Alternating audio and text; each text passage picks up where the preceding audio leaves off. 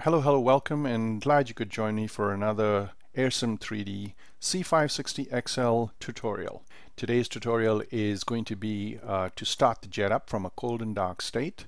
We presume that you've looked at a previous video to help us get to this state, because there are certain things that you need to do to make sure that everything is cold, dark, buttoned up. As you can see, we have no pilots. And if we jump into the cockpit and start pushing switches around, nothing's going to work. It's all dark, not working. And this is the state you need to be in. So let's get started. So I'm going to do a couple of things. First, I'm going to remove the yoke. By the way, the TCS buttons and all the buttons work perfectly, so we can get a better look. The second thing I'm going to do is I'm going to turn this to the realistic mode panel layout, and there's a whole tutorial that covers this, so I won't bother to get into that. Now, in case you're wondering, the start procedure for the augmented panel or the realistic panel is exactly the same. So at this stage, you don't really want to worry, but I just want to keep it real as possible at this point in time. And the first thing you want to do when you're in a cold and dark cockpit, and we assume that you're a pilot and you walk right into the cockpit, and what's the first thing you do? You look for the checklists to start this jet up. It's a 95% authentic aircraft, so you've got to use the checklists. So how do we get to those? Well, getting to them is pretty simple, and the powered state of the aircraft doesn't really matter, and that's irrespective of whether the battery is connected or a GPU is running even. You have access to the checklists at all times if there's one thing that's done. And what you need to do is you need to go to the center console and turn the MFD power on.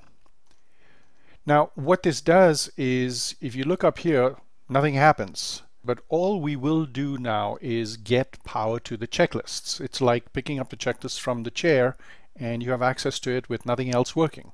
So to do that, you click this button, which is the normal button, the normal checklist button down in the MFD, and now you have access to the checklists. And you notice that it's fully functional. Now, the reason why I've chosen the starting to start us off is you don't want to do this actually. You can't start right now because the jet is not set up to be started. So what you want to do in a cold and dark situation is first go to the pre-flight phase, not the starting phase. So let's do that. So we open the pre-flight phase, and the first thing we notice is that we've got two outside tasks to do. One is to connect the battery and to look at the stab alignment with the flap handle, check that. So let's do those two things first.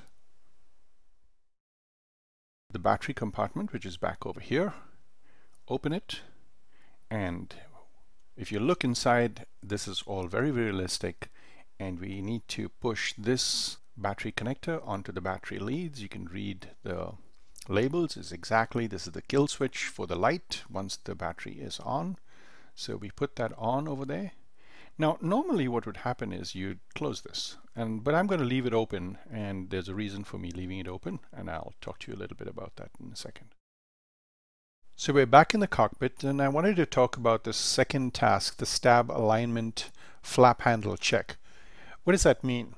Okay, so in simple terms, this flap handle over here needs to be in the up position and agree with this horizontal stabilizer position indicator here, and we're seeing that it's on the lower end position here, and it should be on the top end over there, and that's the correct place for it to be when the flap handle is in the 0 position. And also the flaps are up, so the stabilizer position, the handle, and the flaps are all out of sync. So we've got somebody left the flap handle down here, and so basically that is out of alignment, and we need to get that aligned before the jet is in a safe position to be able to fly. Okay, so documents, handle, and control lock. Now this is something that's very easy to miss if you're not following the checklists, and the control lock essentially locks all the moving surfaces of the aircraft while it is parked. And we need to unlock it by turning it and pushing it inward. So now that we've got the control lock unlocked, the gear handle is down, the rudder, elevator, and trims are all in the correct position. I checked that. The generator switches need to be in the off position. So let's quickly check that. Oh, this one's in the reset, so that's where you need to be off and off. Okay, so that's good. All other switches to normal. All these switches need to be this one here, this one, avionics power, this needs to be auto, this needs to be off, the crossfeed needs to be off. Let's see what else. Okay, we're good to go. Throttles in the off position. Now, once we start the aircraft, once we get more into this startup procedure, there are a couple of areas that we want to be aware of and look at. So this is the start panel. This is the voltage. The voltage needs to be about 25 volts. Anything over 23 you can start with the battery, and if you have anything less than that, then you need to use the APU. We're not going to get into using that today because there is another tutorial on the APU, the generators, the GPU, all the electrical stuff all in one place. The throttle area is another place where we want to push this into the idle position. And the last area that we look for is the engine instrumentation up over here. So let's get started. So we are at number 11 and 12. So the battery switch on, avionics on.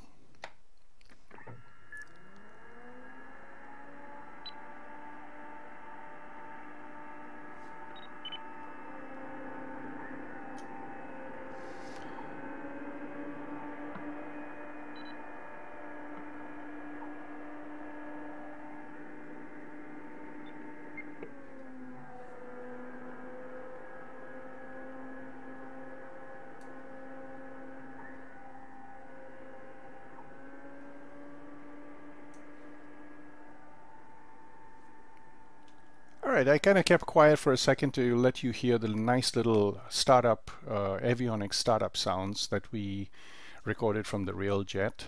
And looky here. So we've got some annunciation going on that's telling us, hey, look, the battery door is open. See? The tail battery door is open. And we've got the main door open too. We've got some other annunciations going on over here too. So let's fix that stabilizer problem first. So we'll put the flaps up all the way.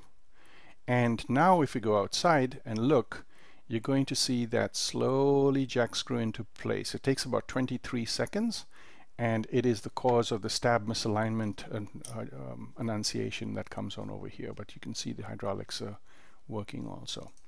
Turn that master switch off. Let's go down to the panel and start the jet up. Okay, so there are a couple of things. Remember, we said you want to watch this panel, you want to watch the throttles, and you want to watch your instrumentation over here.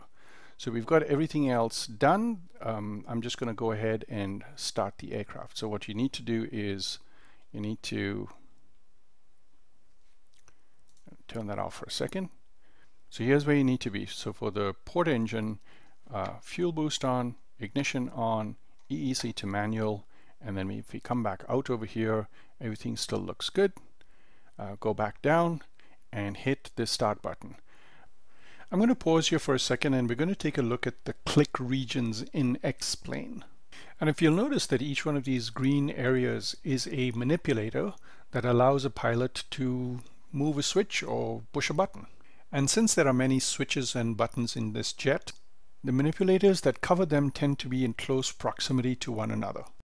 Now this can be challenging when you're not zoomed in to know where the boundaries for each manipulator are. But essentially, there's nothing we can do about making these bigger, because then this would, this would crowd into these and cross over, and you can't do that. And so the idea is when you're out over here is, not to put your finger on the button like this, because then it won't work. What you need to do is push the whole thing. It's just an X-Plane thing, okay? It's just an X-Plane simulator way that it works. But I wanted to kind of talk to you a little bit about that, because many people said, well, I can't get this to work because they've just got their little finger on it and it won't sometimes work. Put your whole palm on it and palm it, okay? All right, let me just take the view off.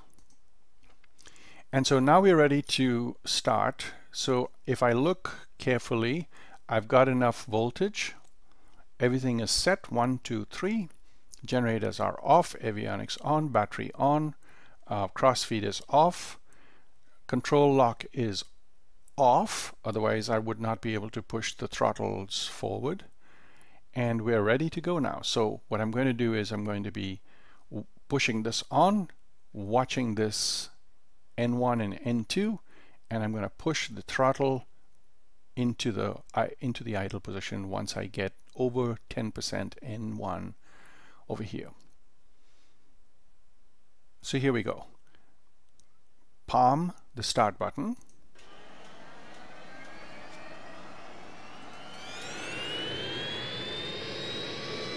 Good N1. Push the throttle forward.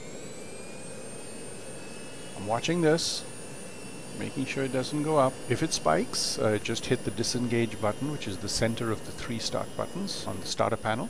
Now you see the generator has come online, but it's saying that it's off.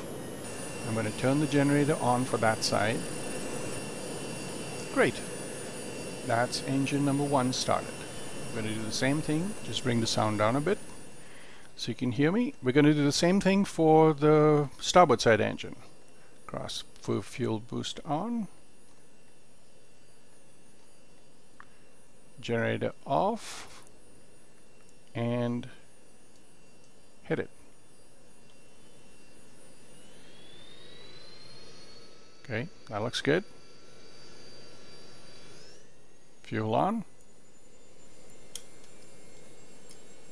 Notice the the red lights have gone off, excuse me.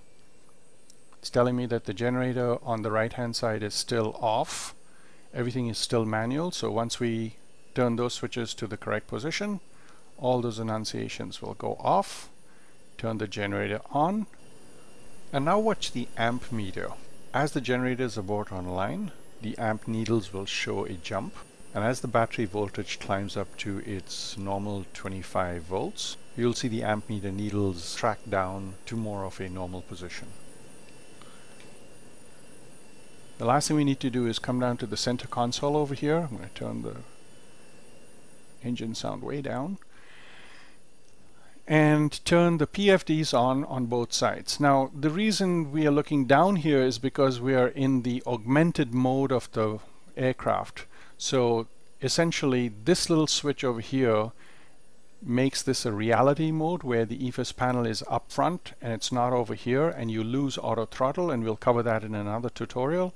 And this is the augmented mode, which basically the aircraft is in the default state. This is how it happens, where the EFIS mode comes down to the center console, and you get an augmented mode panel over here with auto throttle. Now auto throttle is not available in the real jet, but we provide it in the augmented mode. And so the last task is to put the PFDs on, which is these 2 little switches here. So that's for the pilot side, and this is for the co-pilot side. So remember, we turned the MFD power on in the first step. Now if you don't have that on and it is in this position, and you find that you don't have MFD power, again, this is the place to turn it on. And if you turn that on, everything else lights up. So right now, if we look at everything, let's turn this master warning off. The problem we now have is a couple of annunciators over here, which is the pitot tube heat, which you don't want to put on till basically the last, because it heats up very quickly. So just hold that off until the taxi, take off, almost ready to take off. Turn anti-skid on. Now we've still got the door locked and this door seal done. So let's go out there and do that right now. So here we are outside. Close the battery door. Once we go inside, the battery door annunciation is off. That's good. Let's deal with the door now. Let's close that door and get out of here. So here we are positioned in front of the door. I hope you can hear me. If you look over here, we've got door annunciation saying that the door pins are all open. And what you do to close the door is you pull this handle up, and it becomes nice and quiet. And the next step is to lock the door. So we push the door lock over, bring it up, push it in. The door seal inflates, We go back to the panel and everything is clear except for our no takeoff. Now the no takeoff is flap positions and things like that. Now the other thing also you may quickly notice is that the rudder pedals are out of alignment, and that's because the rudder bias that kicked in while the engines were off. So just if you kick the rudder pedals a little bit, they'll go into the neutral position, the nose wheel will center, and you're good to go. So there we have it, a fully functioning aircraft from cold and dark to complete startup. This jet is now ready to fly. Happy flying, and we'll see you in the next video. Goodbye.